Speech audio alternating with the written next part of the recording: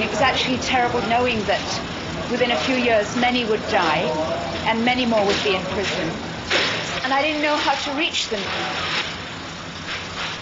They were terrible to me. I mean, they used my equipment badly, and they used to throw away footballs and steal the roller skates, and it was a complete mess. And one day, one of the boys, I think he was about 16, I got really angry with him, and I said, you know, what do you mean by treating this stuff so badly? And he said, oh, we are poor, underprivileged people here in the walled city in Hong Kong, and you've got this nice church who's supporting you, so that's how it should be. And I said, no, there's no nice church. Then I lost all the good lot, and that was probably the best day of the beginning of the work, because I was left with all the crumbs, and they knew they couldn't get anything off me, but we were friends. And as well as the people from the youth club, I was beginning to see the rows and the roads and the huts full of men who were taking heroin and to visit the opium dens. And I was distressed that we didn't have an answer. It didn't seem to be good enough to hand them a piece of paper and say, you know, register at such and such a clinic. I was sure that if Jesus were here, he'd heal them. And I began to look at the Bible, and I saw that he healed everybody who came to him, everybody. And I thought it'd be wonderful to go down the lanes, you know, lay your hands on blind people and see them seeing. I mean, that would be a whole lot more fun and real than saying, come to our Sunday service. You know, because they don't come to your Sunday service, they haven't got shoes and they can't read, you know. So it's, you know, mguan koi they see, it's not relevant. And I saw that Jesus and his disciples had this power, and even when Jesus went, the disciples went on healing people, and Jesus said we were supposed to. Now, I remembered that when I left England, I knew of a person whom I greatly respected, who's in the Anglican Church, who was reputed to speak in tongues. And he had a very remarkable and real ministry. So I thought somehow this might be connected, and I read more books. And the sound of the gift of tongues was great, because apparently suddenly you had words which you hadn't learnt, which enabled you to express all that was in your heart without being confined by the limits of your own expression. If God has anything from his Spirit that will help me to be real to people, I don't want to just preach, then I'd like that. So I said, Jesus, that's what I'd like, and I'll decide what to call it later. I met this couple on the edge of the walled city one night, and as soon as I saw them, I just knew they'd got whatever it was. So I went up to this couple's house, and they came to pray for me, and they put their hands on my head, you know. But then they told me to speak in tongues, and I was quite annoyed about that, because I wasn't going to perform, you know. I thought, if God's going to do it, he's going to do it. So I kept my mouth firmly shut, and of course nothing happened, except I got hot. And it was very humid, and I stuck to the seat, and I was terribly embarrassed because they got this plate of oranges, and which was to celebrate, and this plate of flannels for me to cry into, and all I could think about during that awful time was, oh God, they're not going to need either plate. And finally, I was so embarrassed that I opened my mouth to say, help God, in English. And when I opened my mouth, of course, he was able to give me a new language, which came out quite fluently. From then on, she prayed in tongues every day for 15 minutes by the clock. And I would say before I began, Lord, there are all these people dying. You want them to have life, and I want them to have life. Please help me now to pray for them with your understanding, because when you pray in tongues, you pray according to the Spirit of God, and he knows how to pray for those people better. And the extraordinary thing was that a few weeks after beginning to do this, I found I'd tell people about Jesus and they'd believe. And at first I thought my language had improved and my Chinese had suddenly got good. And then I realized I was saying exactly the same things I'd said before. But this time I was saying them to the right people. I was saying them to people who were all ready to hear, who immediately understood.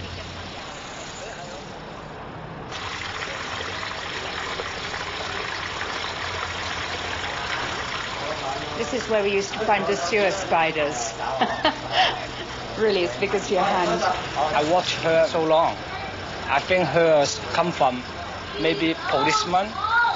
Every night, dozens of youngsters used to come in. When I say youngsters, that was anything from 14 up to about 40s, but mostly people in their late teens. And a growing number, I found out, were addicts, and of course they were all triads. I have a game of people. It's under to me. They in the youth club fighting. They'd smashed in the windows, broken up the chairs, and taken sewage out of the gutters and painted the walls with sewage. And I didn't know why this had happened. She cried all the next day, struggling with the mess and sense of betrayal. Then she says she remembers that in the Bible it says you should praise God under all circumstances, so with great difficulty she tried. The next night I stood at the doorway, frightened. I mean, I wasn't frightened of being beaten up, but I was frightened of being rejected because I'd spent all this time with these young people. And I knew that it was my friends who'd beaten up the place. So I heard about that from our elder brother, Gogo. I want link to them. If you don't believe Jesus, okay, doesn't matter. You're coming out, you're fighting. Just don't make Jackie sad. So this stranger appeared, and he sort of lolled against the door, and I said, "Who are you?" And he said, "Gogo sent me." And I said, "Well, why?" Because up until that time I'd never met Gogo. And I just knew he was the head of the 14K. And he said, "Gogo says if anybody touches you or touches this place, we're going to do them." And Jackie heard about that.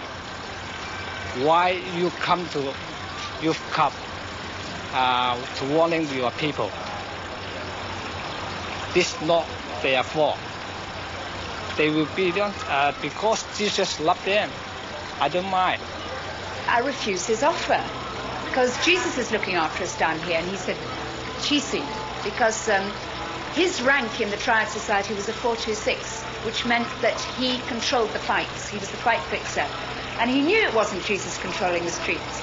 Anyway, that was the beginning of my meeting with him, and every night he used to stand at the door, never came in, but he was under orders to watch me. So Jackie asked me, "Do you want to believe Jesus?" I spoke to her. I'm a drug addict. How can I belong to Jesus? When I believe Jesus, I on drug. So I tell you I belong to Jesus. I'm 9. So she said, if you believe Jesus, Jesus will give you the power. The power can give you the healing. You can get off the drug. So I think very medical. So I will want to try. I said, if Jesus can healing me, no medicine.